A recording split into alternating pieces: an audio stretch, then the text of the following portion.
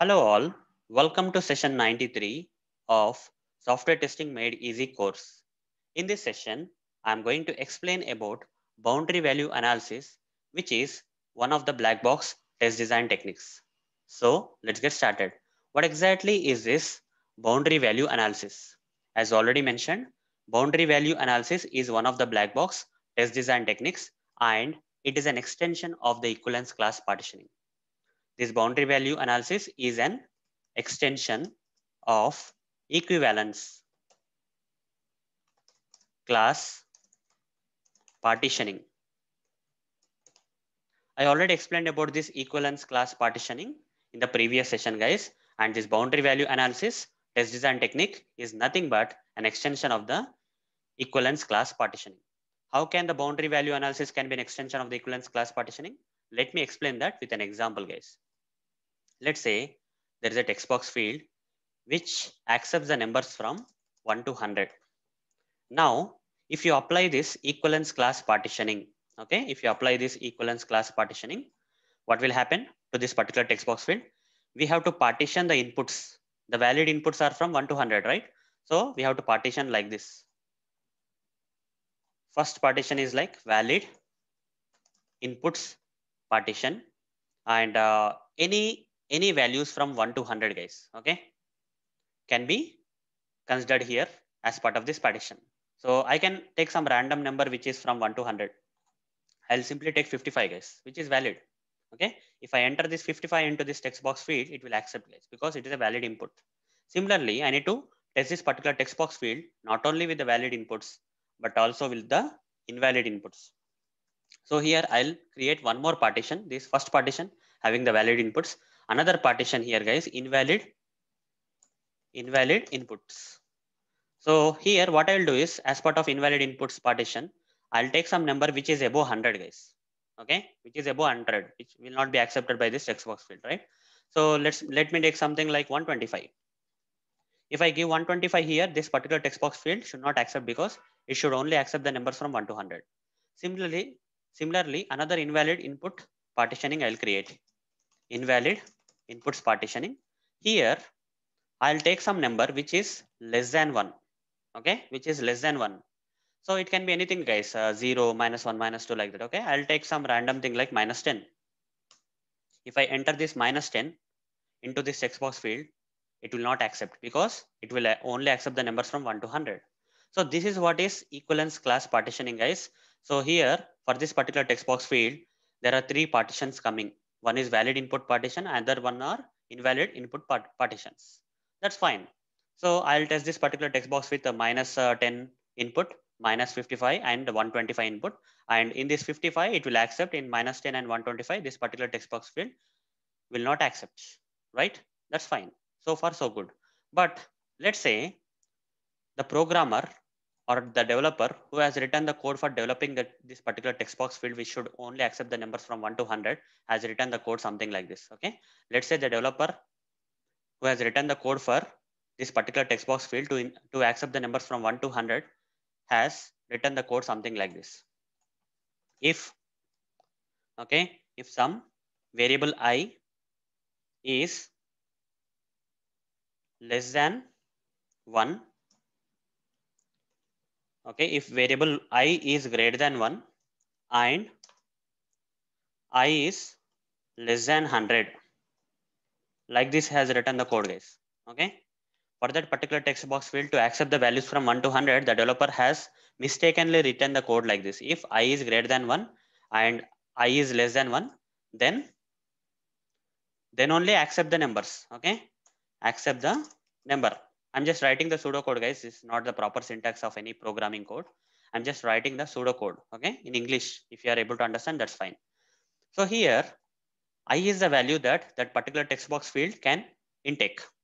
If you are entering the number, say 55 here, 55 greater than 1, yes, correct, and 55 less than 100, correct. So accept this number, that's fine, it's working fine. But guys, the developer has done some mistake here, guys. He has forgotten something here. He should not be writing I greater than 1. He should be writing I greater than or equal to 1. He is missing this equal to symbol, guys. As you can see here. Why? Because Tomorrow, if any person or user will enter the number 1 here, what will happen? If any user is trying to enter 1 into this text box field, according to this logic, if 1 is entered, 1 greater than 1, false. So it will not accept, guys. But 1 should be accepted here, right? In this particular text box field, 1 should be accepted. So most of the mistakes will be made by the developers like this, guys. They'll simply forget that equal to symbol. Because of that, the border values are not accepted, right? So that's why, guys, apart from this equivalence class partitioning, which is giving a sample input from different partitions like valid input one sample, invalid input another sample, another invalid input another sample it is giving. But the problem here is this kind of equivalence class partitioning is not checking the boundary values. But the programmers are tend to do this kind of mistakes where they forgo or oversee this kind of boundary values. You see, they because of they missing the equal symbol in this logic, one is foregone, and here equal to symbol is missing in this logic, 100 is foregone, right? So only 2 and 99, 2 to 99, everything is fine.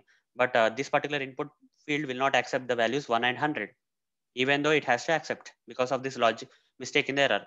So how to find out this kind of mistakes or issues in the application? For that, guys, we have to apply the boundary value analysis, which is an extension of the equivalence class partitioning.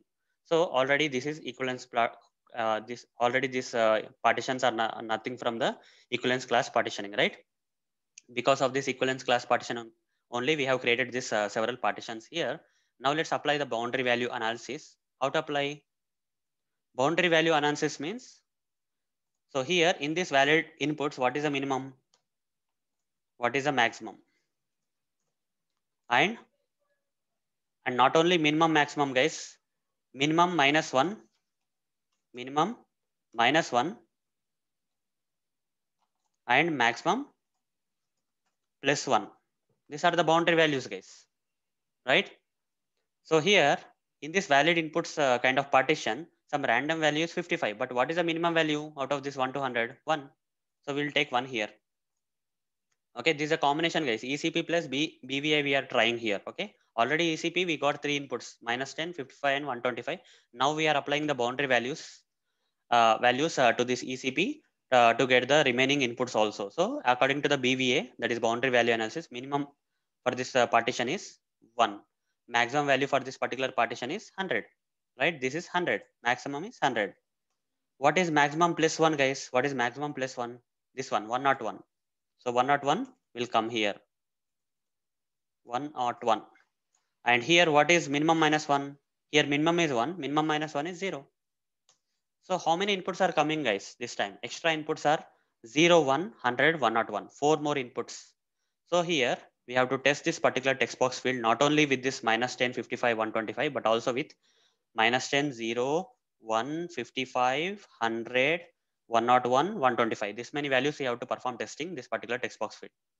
So if the programmer has done some mistakes like I greater than 1 and I less than, he forgot some equal to symbol here, the moment you provide this input as 1 to this text box field, if it is not accepting, you can report the defect, guys, because 1 greater than 1 is false in case of the developer program. There is some mistake in the developer code. Minus 10, 0, 1, 55, 100, 101, 125. Fine. These are the inputs, guys. So because of the boundary value analysis, we got some extra inputs here.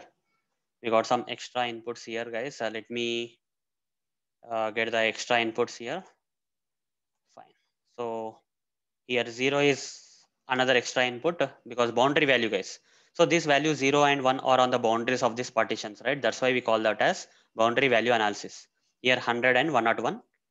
So remaining four, 3 values, that is minus 10, 55, 125 came from equivalence class partitioning, right? 1 minute, guys. So these green color things are the boundary value analysis, whereas these red color things that I am marking here, minus 10, 55 and 125 are from the equivalence class partitioning. Fine. So here, this is ECP. Because of ECP, we got this value. Because of BVA, we got this value. Because of BVA, we got this value. This is ECP. This is BVA. This is also BVA. And this is ECP. Like that, guys. So BVA, that is boundary value analysis, is an extension of the equivalence class partitioning. So because equivalence class partitioning will oversee this kind of boundary values, guys, which will if a programmer has making mistakes like this, the ECP kind of method or test design technique will not find the defects. So we have to add the boundary value analysis along with this equivalence class partitioning, so that we'll also find the boundary values.